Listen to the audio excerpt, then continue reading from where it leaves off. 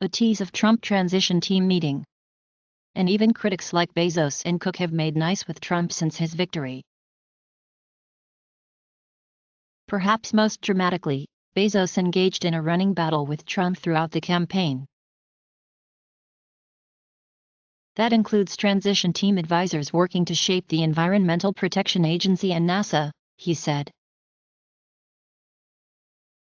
Trump, at the same time, has sent mixed signals about his plans, meeting in recent days with prominent climate change activists Al Gore and Leonardo DiCaprio.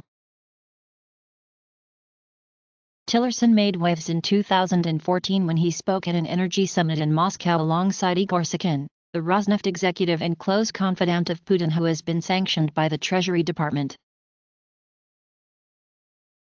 While Katz says federal workers are more limited in their speech compared to those who work in the private sector, there may be grounds for employees at the Department of Energy to take preemptive legal action against the incoming administration.